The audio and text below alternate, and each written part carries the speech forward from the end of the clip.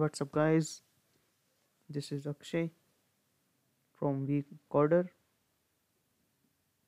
Today I'm gonna tell how we run NFS rival fast.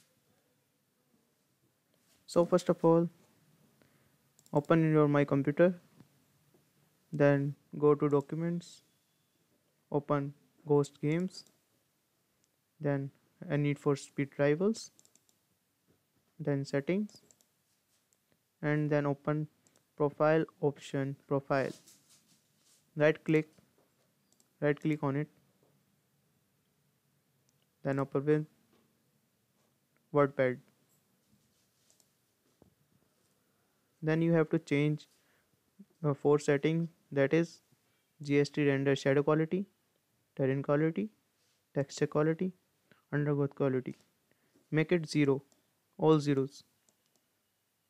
Previously there is something 1, 3, approx something values. Then change it 0. Then save it and run the game smoothly. Thank you guys for watching.